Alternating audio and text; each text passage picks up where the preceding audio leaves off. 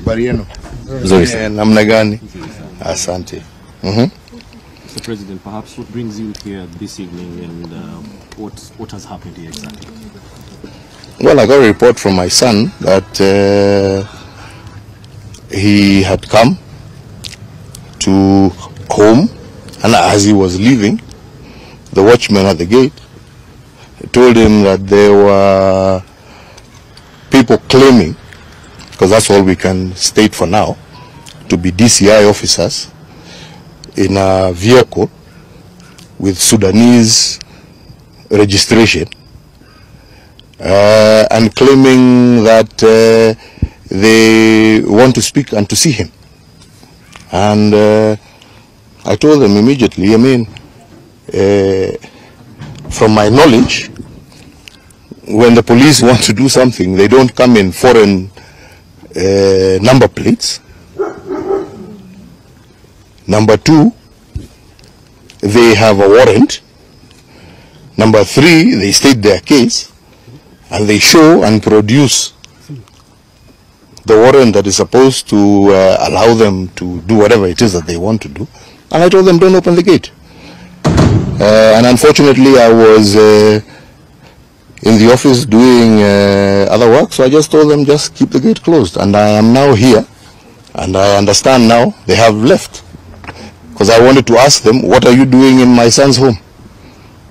Do you believe this has anything to do with the ongoing protests and, of course, having the opposition claiming the government? Unfortunately, I have no other explanation to give, because all of these things are flowing in a row. I have a whole minister of government staying there that is going to do I don't know what in front of my mother's house. I have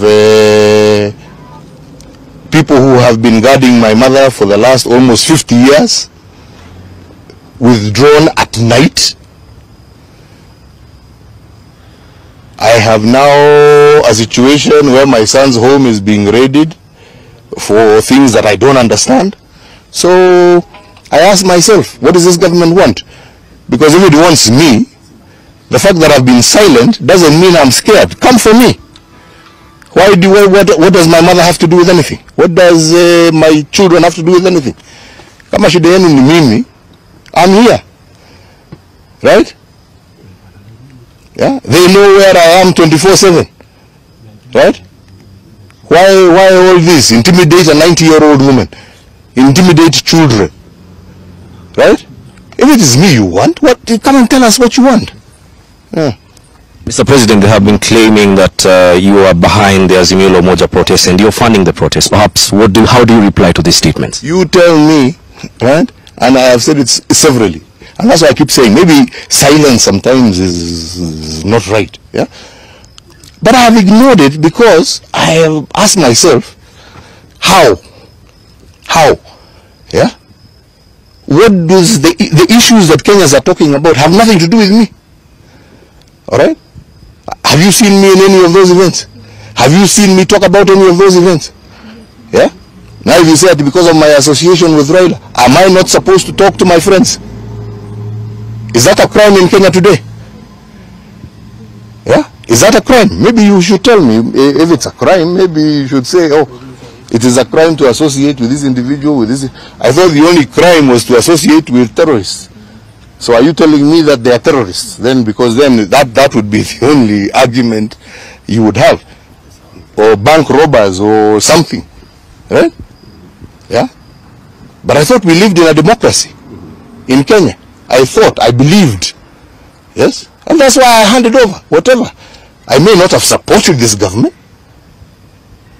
Yes? But I accepted the will of the people, didn't I?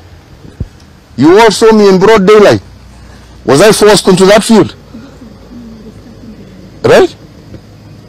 See, I did what I was supposed to do. So what else do you want? Probably, are there any steps you're going to take after this from this particular incident? This incident, I leave to the lawyers. Because they should tell me what they want with my children. Yeah? Do they want? They've removed their security. Now I hear they want to remove their personal weapons.